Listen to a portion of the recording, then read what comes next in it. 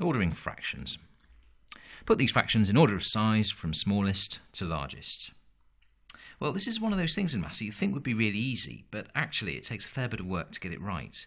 So, sorry about that. And the reason it's hard to compare the size of these fractions is because all these numbers on the bottom are different.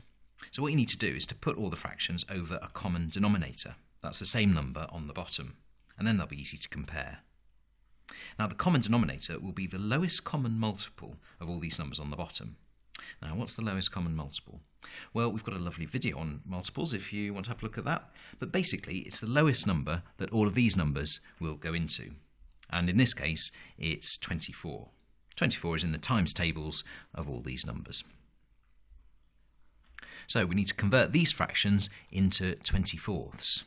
So let's start with 3/4. How many 24ths is that? Well, this is about equivalent fractions. And with equivalent fractions, you need to make sure that whatever happens to the bottom happens to the top. So on the bottom, we've timesed by 6. So that's exactly what we need to do to the top. And 3 times 6 is 18.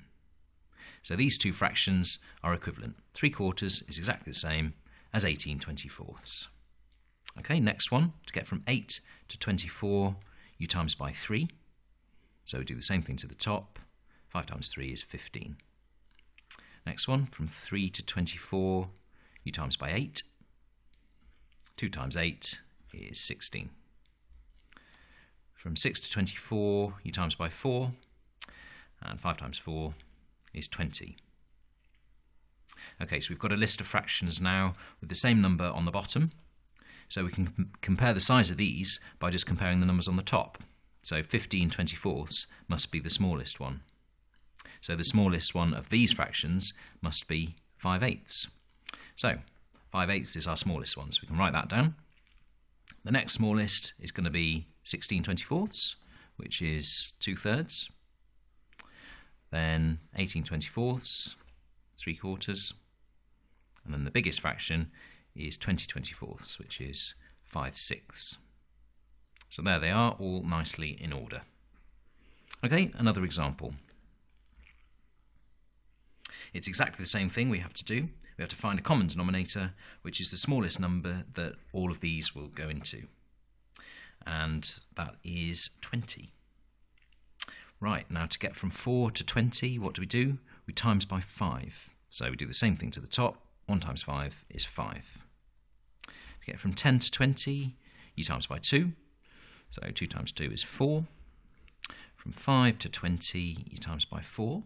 So that gives us 8. And then from 20 to 20, well, that just stays as it is. So 3 can stay as it is. Now we can compare the size of these easily. The smallest one is this one. So the smallest one of these must be this one. So 3/20ths.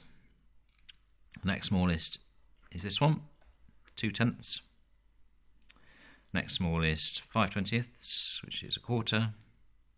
And then 8/20ths, which is 2/5. So a quick summary then for ordering fractions. First of all, you find a common denominator, and then for each fraction you need to make sure you do the same to the top as to the bottom, and then you can order the fractions by the size of the tops of the new fractions. So ordering fractions, a bit of a palaver, but not too bad really.